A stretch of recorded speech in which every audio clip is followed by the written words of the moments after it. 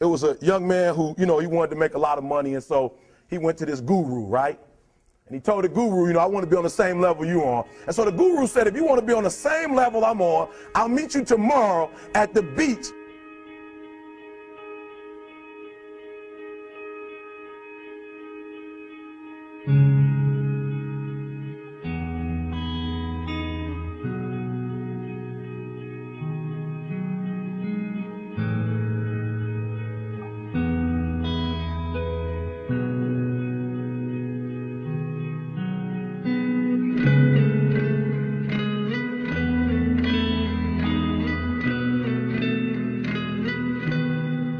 So the young man got there at 4 a.m. He all ready to rock and roll, got on the suit, should have wore shorts. The old man grabs his hand and said, how bad do you want to be successful? He said, real bad. He said, walk on out in the water. So he walks out into the water. Watch this. When he walks out into the water, it goes waist deep. So he like, this guy crazy.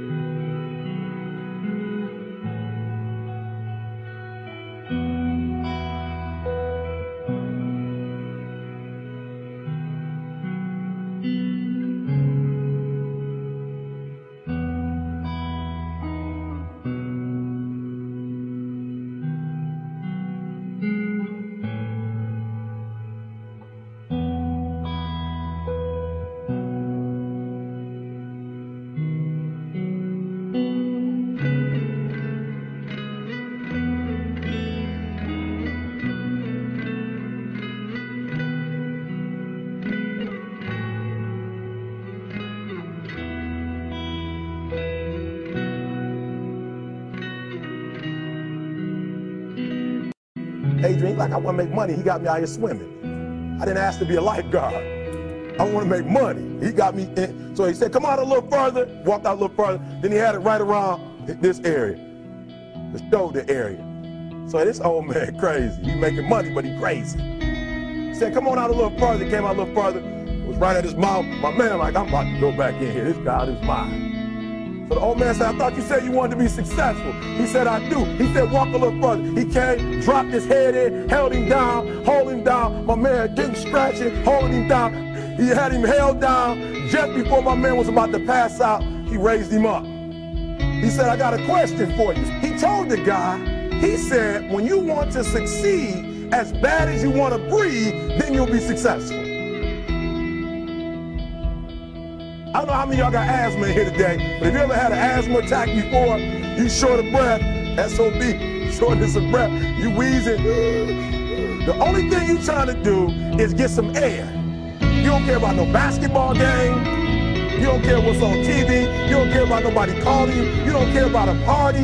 The only thing you care about when you're trying to breathe is to get some fresh air. That's it. And when you get to the point where all you want to do is be successful as bad as you want to breathe, then you'll be successful. And I'm here to tell you, number one, that most of you say you want to be successful, but you don't want it bad. You just kind of want it. You don't want it badder than you want to party. You don't want it as much as you want to be cool. Most of you don't want success as much as you want to sleep. Some of you love sleep more than you love success. And I'm here to tell you today, if you're going to be successful, you got to be willing to give up sleep. You got to be willing to work off for 3 hours of sleep, 2 hours. If you really want to be successful, some days you're going to have to stay up 3 days in a row. Because if you go to sleep, you might miss the opportunity to be successful. That's how bad you got to want it. You got to go days without, listen to me, you got to want to be successful so bad that you forget to eat. Beyonce said once she was on the set doing her thing, 3 days had gone by, she forgot she didn't eat. Because she was engaged. I never forget when 50 Cent was doing his movie, I did a little research on 50, and 50 said that when he wasn't doing the movie, he was doing the soundtrack.